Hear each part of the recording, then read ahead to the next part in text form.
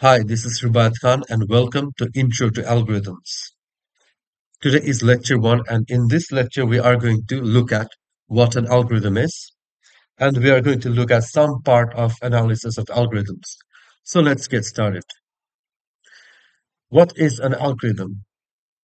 The formal definition of an algorithm is it is a finite set of steps or statements that produces an optimal solution in a finite time interval. So there are three parts of this definition. First, it must contain some specific number of steps. Second, must produce an optimal solution. Now, what is an optimal solution?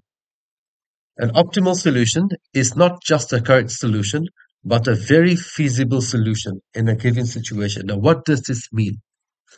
Let's say we are given some numbers to sort. Let's say I have 5, 1, and 3.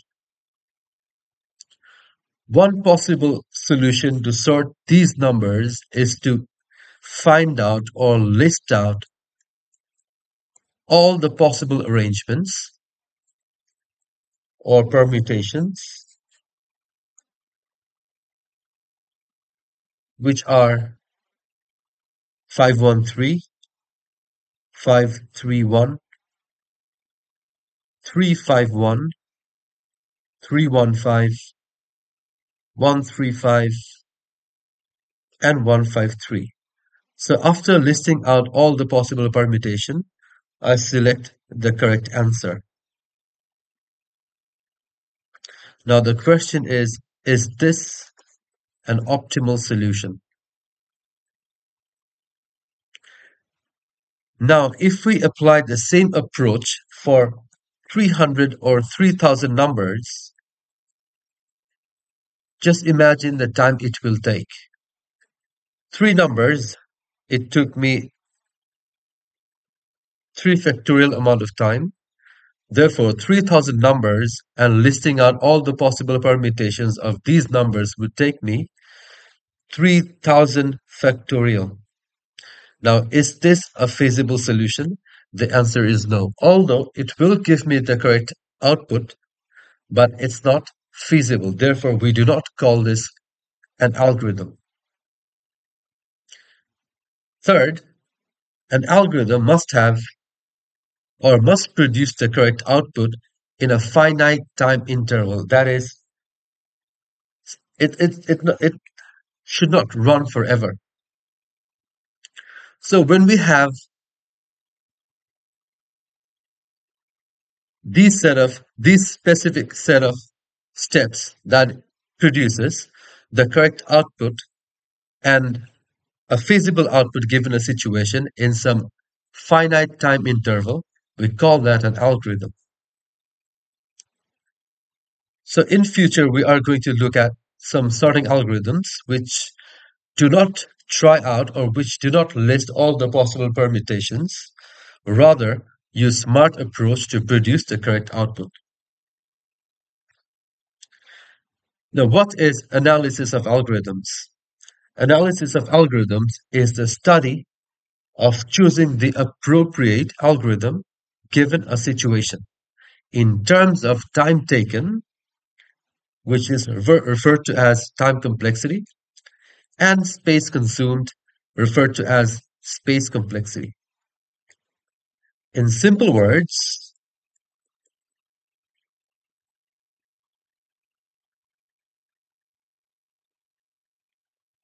analysis of algorithms answers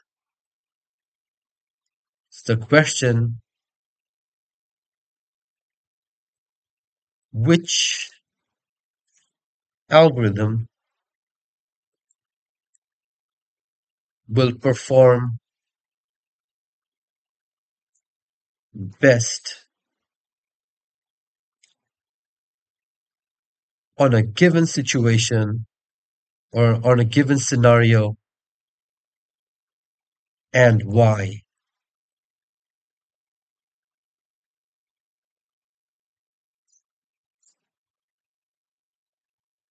So in order to answer these two questions, which algorithm and why, we study how much time an algorithm takes to produce the output and how much space an algorithm consumes. For example, we already know of linear and binary search, and these two algorithms perform the same task, and that is searching for a particular element. But why do we have two searching algorithms to perform the same task? Now, given situation, if the array given to us is sorted, then we would definitely use binary search because it would perform faster. And if the given situation where the array is unsorted, we would use linear search. Now, how did we answer this?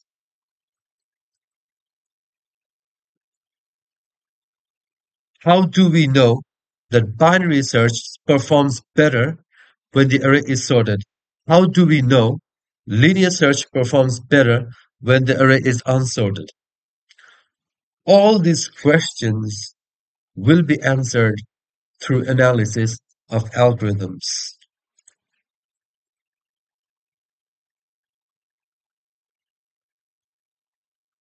Now, what is time complexity?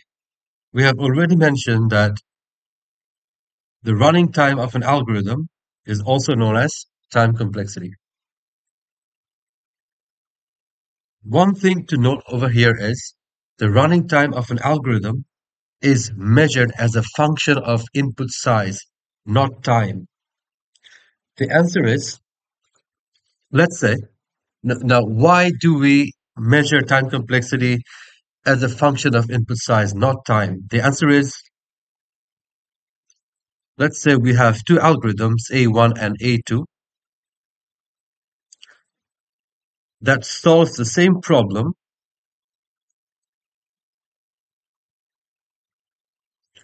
and somehow we know that A2 performs better or a smarter algorithm than A1.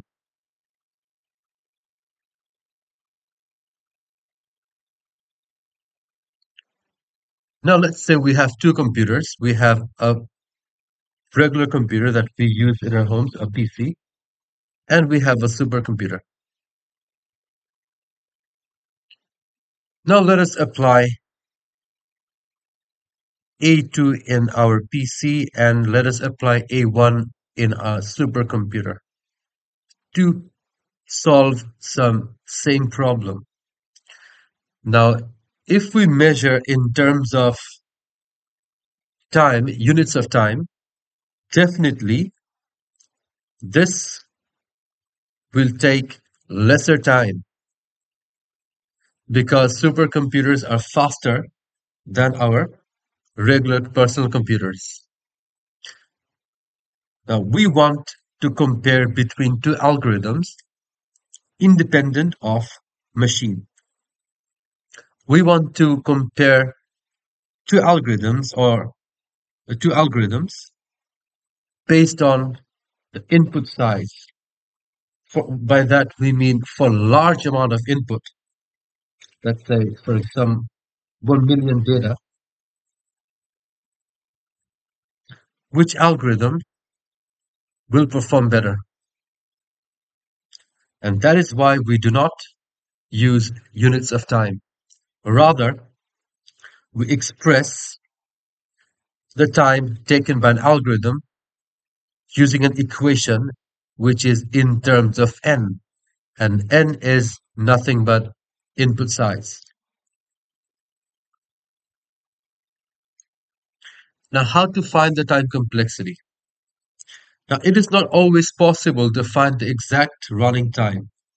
Moreover, it's not necessary. For example, you travel to work, which is 7 kilometers away.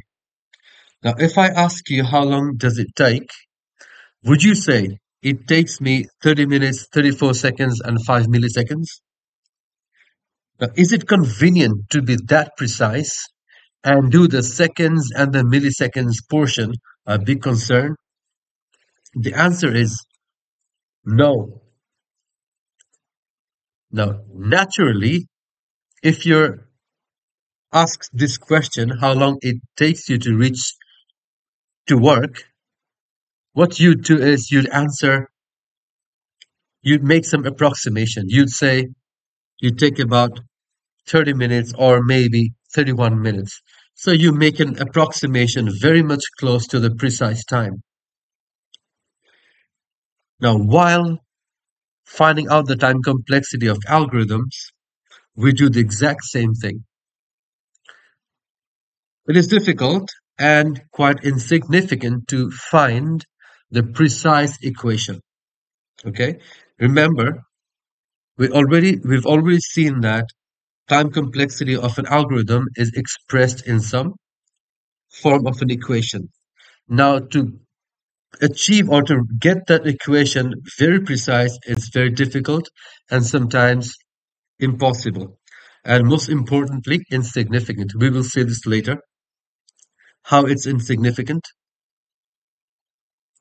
And like this example, like real life scenario, we also approximate the time complexity of algorithms. Now let us get familiar with something called order of growth or rate of growth. Now we know that if you plot a graph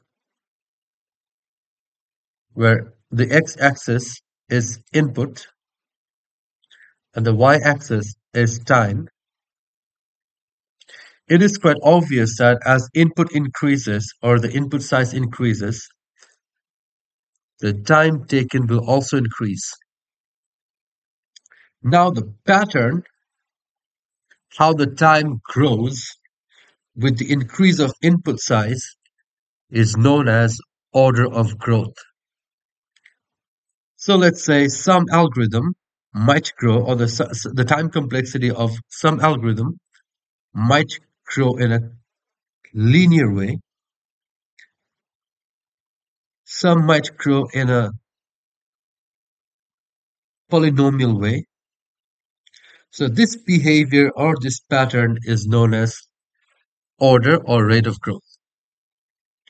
Now we will see that the time complexity of an algorithm or the approximated time complexity of an algorithm is expressed or will be expressed as some order of growth.